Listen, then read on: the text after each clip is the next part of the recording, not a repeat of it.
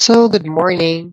This is our week number two for 21st century entitled Conventional and Conventional and 21st Century Genres. So, medyo tricky part yung conventional and the 21st century genre. So, napakadami nila. As I know na some topics here ay alam nyo na and na-browse nyo na din. So, please, kung may hawak kayong modules, pakihawak and then pakibuksan para nang sa ganun makakasabay kayo. So, dapat laging ganyan habang nakikinig kayo sa Zoom class, hawak-hawak yung modules nyo.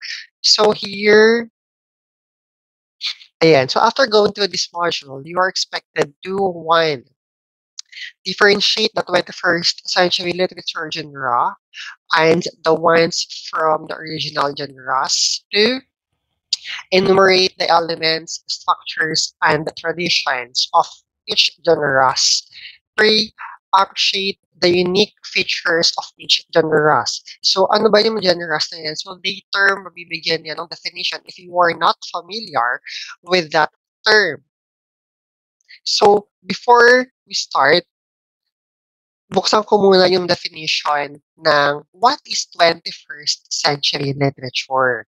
So, 21st century literature refers to a new literary work created within the last decade.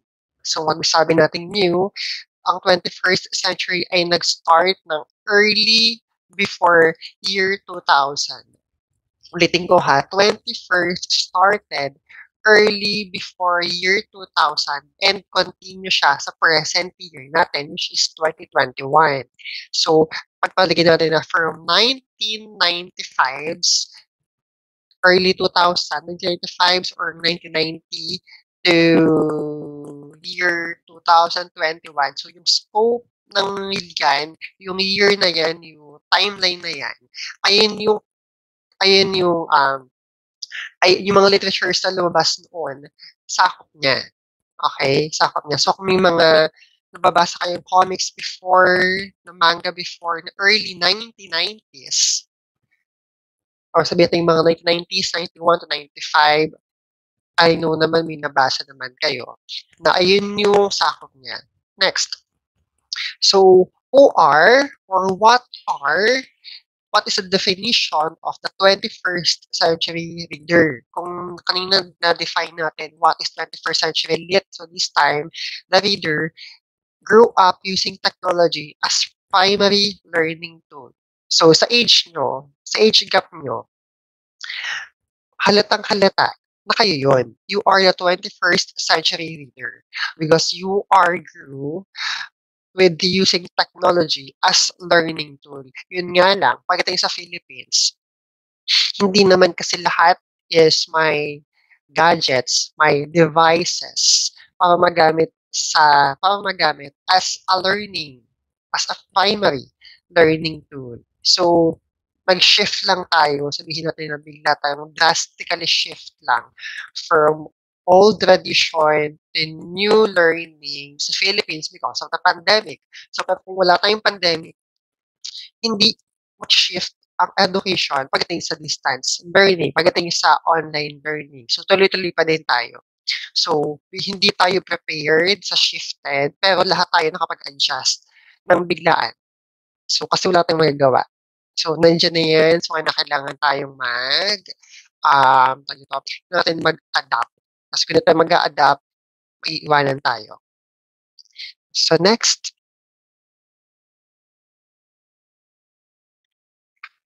Ayan. So, first, let us recall the major literary genres.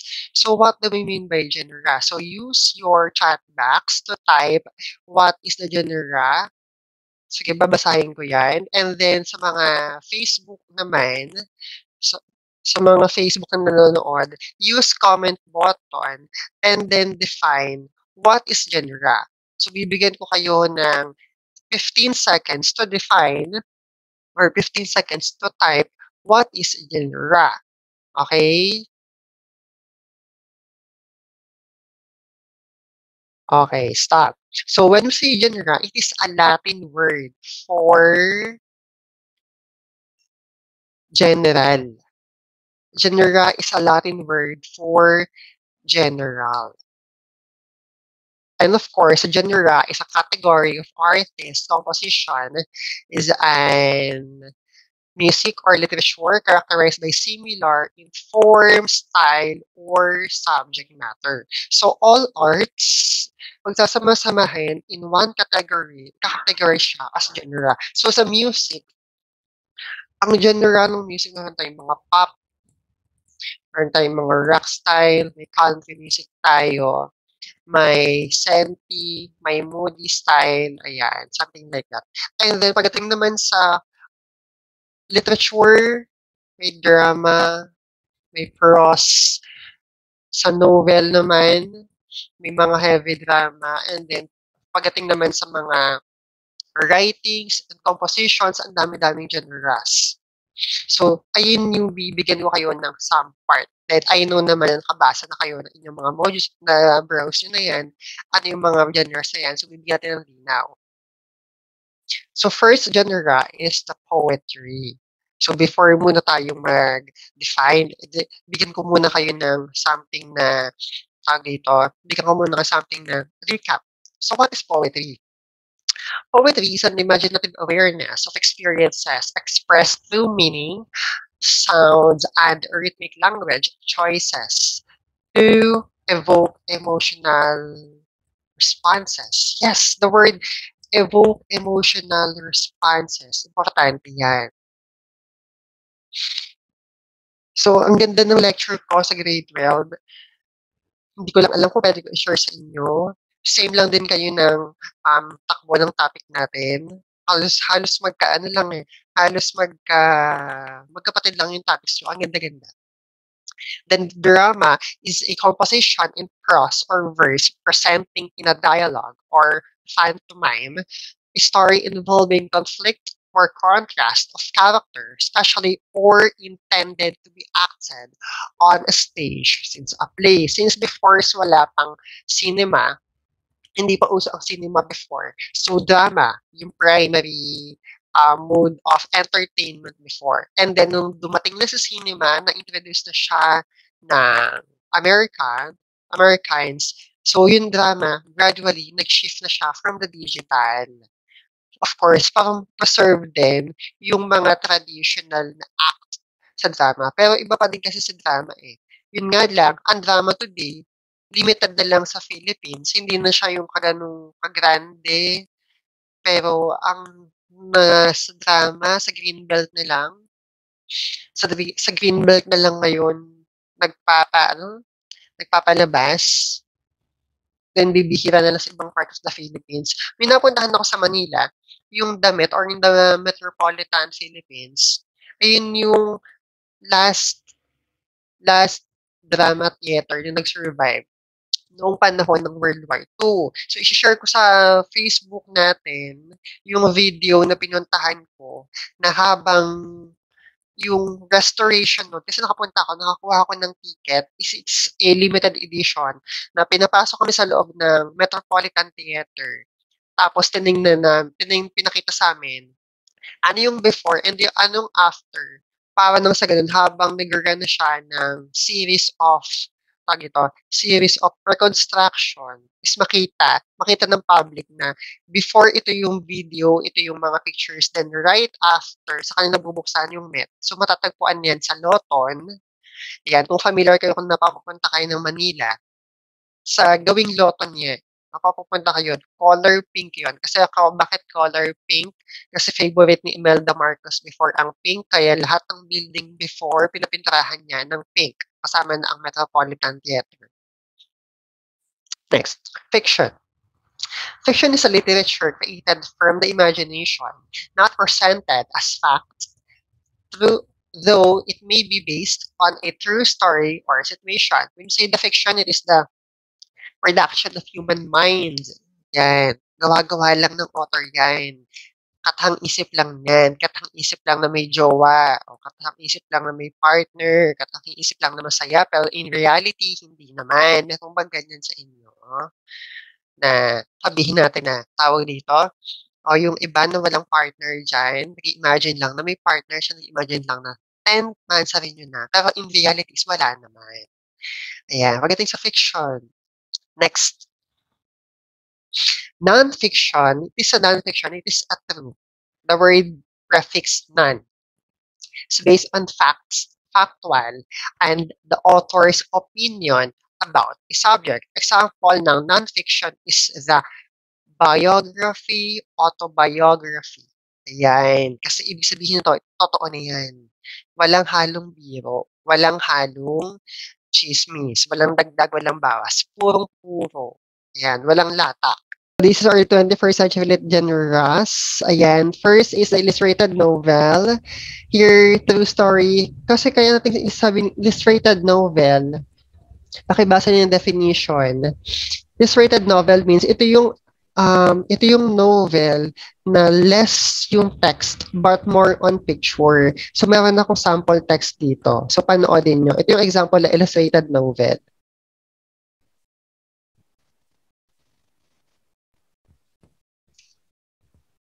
So, dinanarrate dito ng bata yung kwento.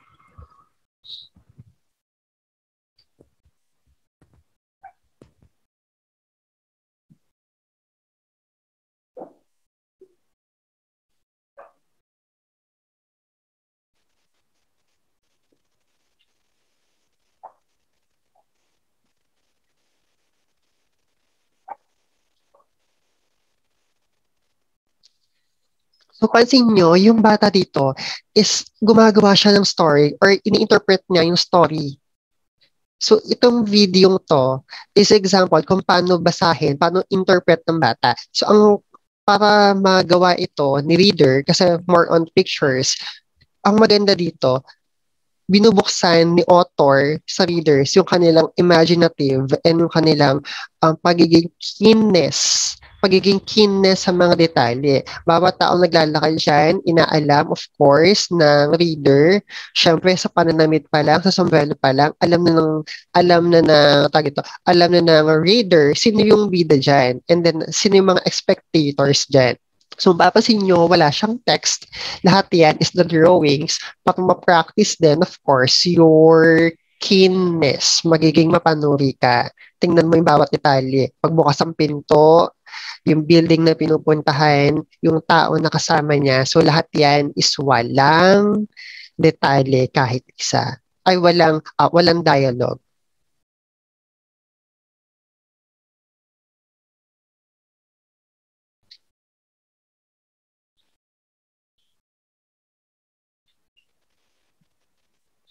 So here, ayan, nakikita nyo kung saan siya pupunta. And then, nasa train station siya.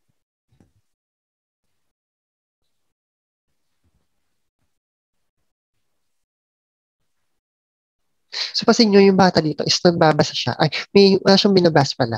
Nag-ano siya dito, nag-narrate hanggang sa fast forward natin. Ayun. The whole, and saan siya pupunta? So, the thief. So, next natin is DJ fiction. So, ito, pakibasa yung definition. Alam ko nabasa na yan sa mga modules nyo. You see, the DJ fiction, from the two word, digital and the fiction. Hindi Digimon ha, iba yun. At pwede sabihin natin na, pwede ba siya maging Digimon, sir? Tingnan natin kung pwede maging Digimon yung Digifiction. Sabi dito, the triple media literature. Kasi bakit triple? So, meron tayong book, movie, or video, and internet website. So, para maintindihan mo yung isang literature in the Digifiction, kinakailangan mong basahin sa pamamagitan ng book. Tapos, susundan mo yung movie niya. Susundan mo yung movie. Kasi yung susunod na ka-story ay nasa movie na yan. And then, after ng movie, sa internet and other websites, pwede mo na siya nung basahin or sabihin natin na yung some series, pwede mo din na siyang basahin. So, nandun na. Example ng 21st century fiction is the Avatar, The Legend of Aang. So, meron siyang comics, consider natin as a book. So, hard copy natin. And then, movie and the video. Pagdating naman sa video, may adaptation ng Avatar 1, yung chapter 1, pero nag-fluff or sabihin hindi kumita, kaya hanggang season 1 lang siya. Pero meron siyang video at TV anime by Nickelodeon, and then sinundan pa din natin siya sa internet websites and other comics pa din, the digital comics na after ng pakikipaglaban niya kay Ozai or kay Firelord Ozai, ano yung mga next naging story nila? Hinanap ni Zuko yung nanay, kasi ang dami-dami nilang adventures na hindi na pinalabas sa movie. Na yung story ay nasa ano nila tawag dito, ay nasa website nila. So, magkakaroon siya ng adaptation sa Netflix na full story na, wala na yung mga cut-cuts. So, pag-iisahin na nila. Tingnan natin kung mabibigyan ba ng justice yung tawag ito, yung full features ng Avatar. So, same as dito. So, ito yung example na nakuha ko. So, wala pang Avatar. Wait lang. Mamaya, may klase ako.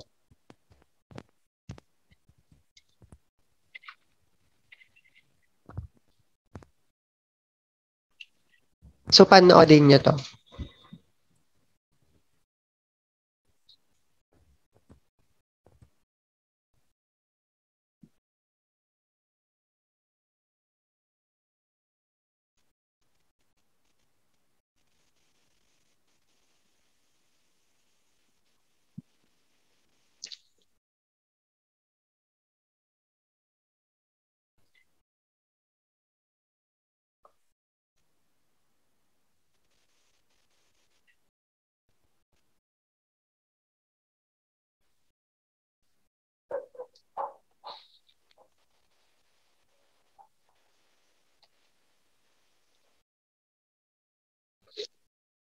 Ayan. So, ang ganda-ganda niyan. It's best-selling book.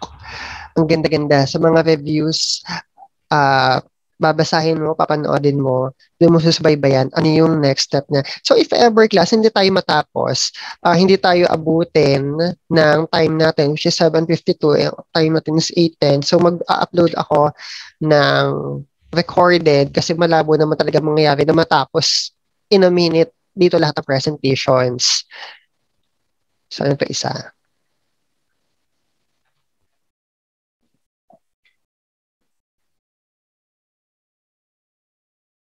So, kanina correct ito yung level 26, panoodin niyo din.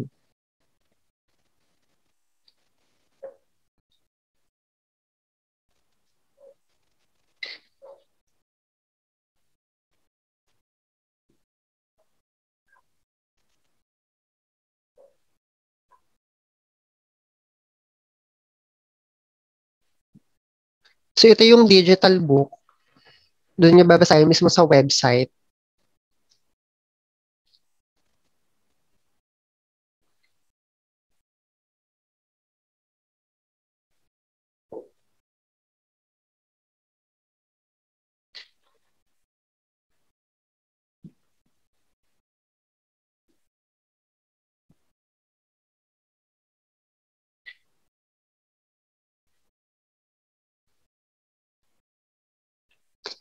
Ayan. So, doon yung susundan, if ever lang. So, kung gusto niyo magkaroon ng 21st Digifiction, subaybayan niyo yung Avatar. Ayan. So, next is the graphic novel from the word graphical. Ayan. May graphics na tayo in novel na. So, it is narrative comic book. So, I know naman you're familiar with the comics. Ang dami yung binabasang comics. Ayan. So, ang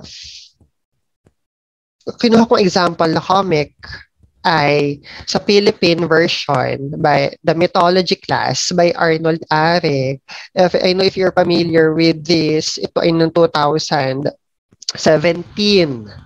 Ang ganda-ganda nito. So tingnan natin ano yung gawang Pinoy na mythology na graphical. So ito yung example, binabasa. Kasi parang ano siya eh, just a fan-made.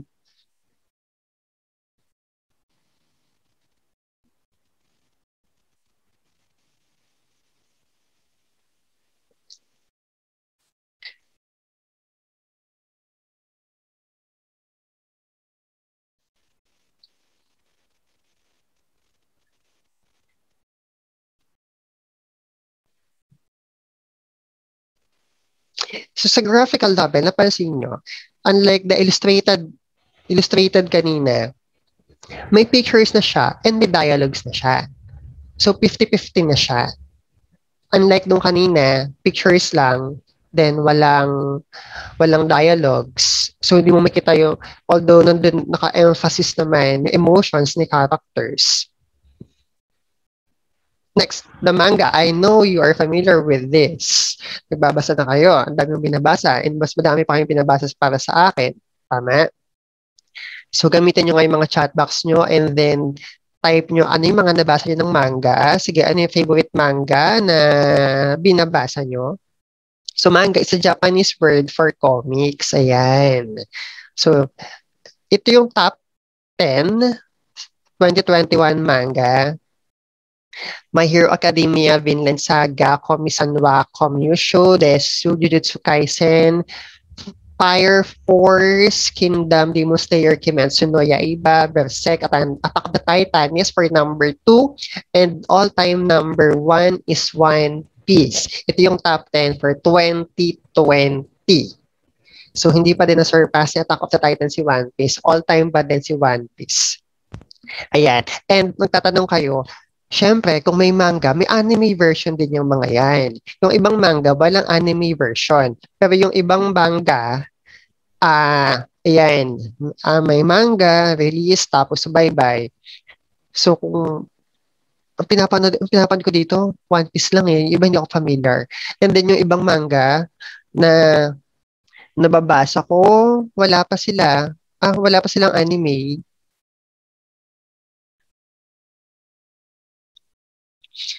Ayan, this is an example of manga.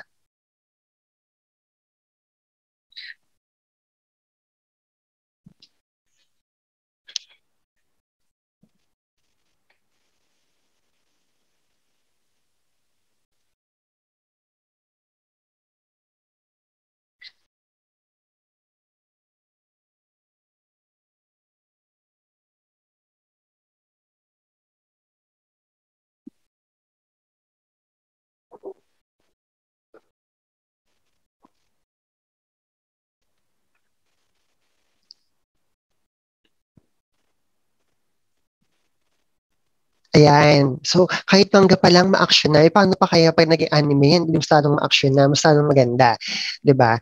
Ay, bakit nawala? Ayan. So, yung inaabangan ko manga ngayon, today is Wednesday, release ngayon, Fairy Tail, The 100 Year Quest, book number 79. Ayan. So, Japanese version pa lang yun sumamaya pang alas 10 sa English version. Yan yung inaabangan ko tuwing Wednesday. Next is the doodle fiction. The word doodle, alam ko familiar mo ka sa doodle fiction, pero nakakita na ba kayo ng doodle fiction na anime type? So doodle is a literary representation where the author incorporates doodle writing. Alam ko ginagawa niyo sa mga likod ng notebooks nyo, hindi ako nagkakamali, or sa desk ng armchair nyo, ginagawa nyo na, nakita namin yan. And handwritten graphic plays of the traditional font. Of course, showing enhances of the story, often adding humorous elements. So this is an example, a few doodle art. It's a wimpy kid.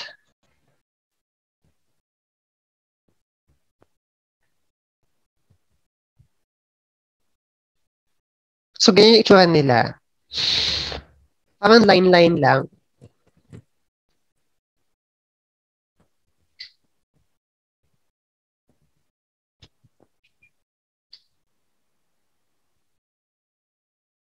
Tignan yung itsura nila. Although, hindi pang karaniwan, pero quite entertaining.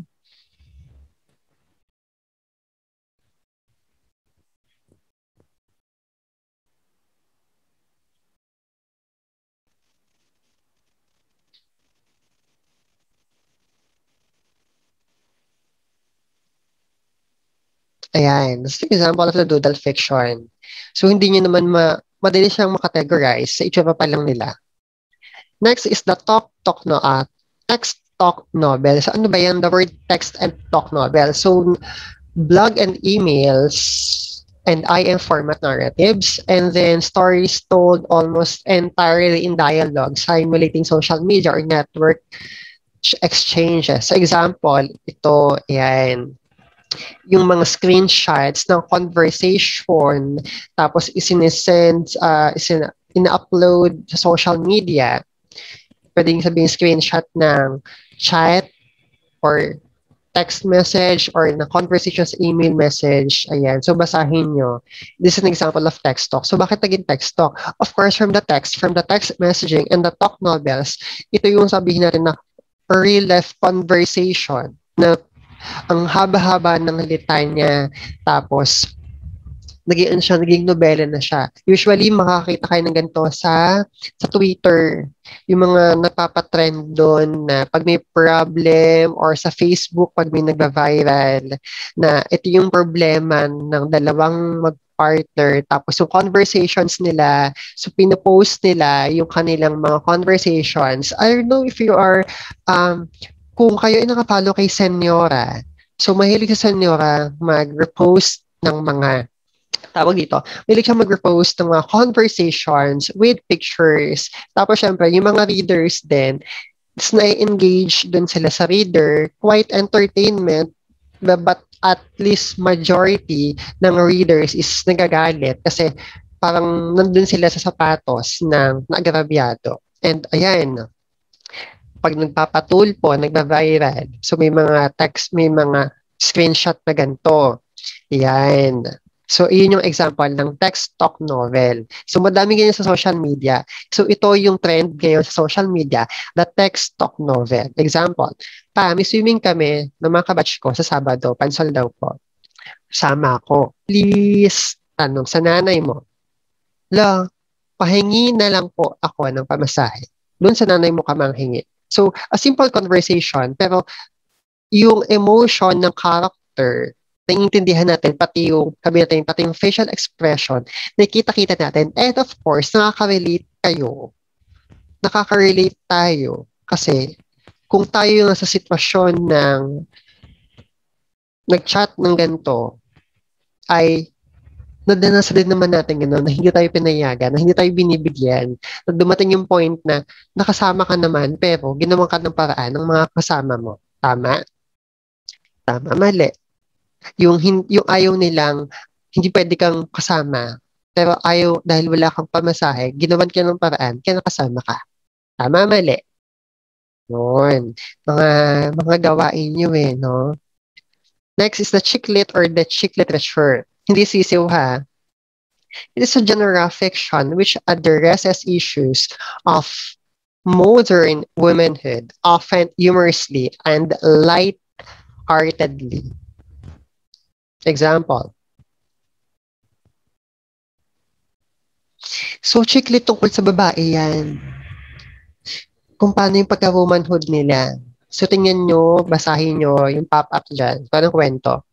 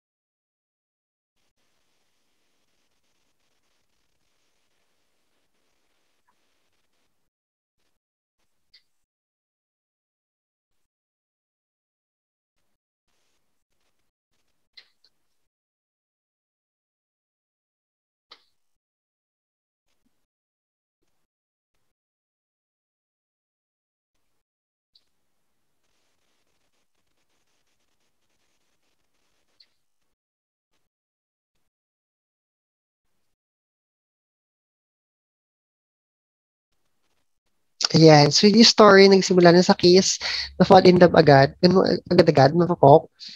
So, ganun kapapok si ate, no? So, isang kiss lang, sinahanap niya na, sa hahanapin niya sa loob ng isang taon kasi ayun lang yung time frame niya sa Birmingham Palace. Parang sa ganun kasi aalis na siya, pupunta na siya sa ibang country. So, ito yung problem. Chiclet is tungkol sa, ayan, tungkol yan sa babae sa womanhood nila and typically features a female protagonist whose femininity is heavily thermalizing in the plot. The word protagonist, siya yung center natin sa character. Siya yung bida natin. Ayan. Then antagonist, of course, mag sabi antagonist sila yung mga kontrabida or opposing characters. The next are 6 genres. The flash fiction, 6-word flash fiction, creative nonfiction, science fiction, the blog, and the hyper poetry. So, yung definitions niyan ay nasa tawag dito, nasa module nyo. And then, bigyan ko lang ng highlight dito ang creative nonfiction. Kasi ito yung magiging topic ng mga specialized subject ng UMS pagdating sa grade 12. Ayan. So, creative nonfiction. And then the rest, ABM, ICT-HE, wala naman kayo creative nonfiction. So, bigyan ko lang ng konting pasada. When you see the creative nonfiction, the word creative, then the nonfiction, sabi ko kanina, the fiction is the production of human minds based on facts, but the nonfiction here is creative is a reality. Yun. The reality of the writings in a creative nonfiction. Flash fiction, 6-word plus fiction, ito yung nasa digital, ito yung nasa-share natin sa digital social media. The blog, kung meron kayong Wattpad, theblogger.com, yung ginagamit ko. So, pwede nyo ilagay doon yung mga stories nyo. And the science fiction or the sci-fi, ang dami-dami namang sci-fi movies and sci-fi novels. Example ng sci-fi movies, Armageddon. Ano pa ba? Yung 2012, yes, sa science fiction. Then madami. Tungkol sa science movie na ang sinasabi doon na kinakailangan, yung mga zombie apocalypse na ang gamot lang ay based on the science. Ano pa ba? Train to Busan, yes, it's a science fiction kasi yung zombies daw ay ginawa lang through science. Then yung Peninsula, na sequel ng Train to Busan. Ang ganda nun. So, it is a science fiction. And of course, the hyper poetry. Ang ganda-ganda din yan. Core. Hindi ako familiar sa core. Pero pwede bigyan mo ako ng sinong author niyan or anong year yan para na sa ganun, matingnan ko yung information about the core. So, sa ano pa yung mga sci-fis na alam nyo? At the core. Oo, the core. So, tingnan ko yan ha. Tingnan ko yung information yan, the core. Ayan. So, sa 6 na to, alam ko, mas interesado kayo sa science fiction. Kasi nandiyan yung action. Nandiyan yung sinasabi natin na kapag may science na, tapos bigyan sabihin natin na meron na mga zombie dyan, and then may mga new technologies like the Iron Man. Yan, si Iron Man is a science fiction kasi bakit naging science fiction? Yung sa movie niya, na hindi pa nag-exist yung ganong technology in reality. Kaya siya naging science fiction. So we have 1 minute. Hindi pa nag-exist. But kung nag-exist na yon, yung technology niya, in reality, hindi na siya matatawag na yung movie or story as a science fiction. Okay? Ayun. Ayun yung term ng science fiction. Godzilla, pwede ba yun, sir? Godzilla, science fiction, sabihin natin na partly, pero not all, kasi hindi naman siya genetic. Hindi naman pinag-aralan para lumaki si Godzilla na ganun kalaki kasi nilaki na mas malaki pa sa Tower ng Liberty. Masasabi ko pang science fiction yung tawag dito, yung sa dinosaur, tawag dito, anong movie yun? Yung bago lang, Jurassic Park. Ayun, na yung Jurassic ay kinukulture nila yung eggs. Tapos, tawag dito, Sakuragi hindi. Bakit nag-isa ka? Ano yan, tawag dito, Sakuragi anime yan. So, time check, it is 8:10. So, abangan nyo yung next vlog ko, ay next vlog.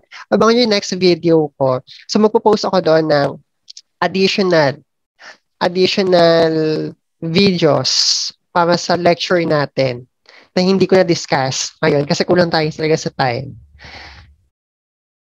Ayan. So, abangan nyo yung next video. So, later or this week, i-post ko na yan.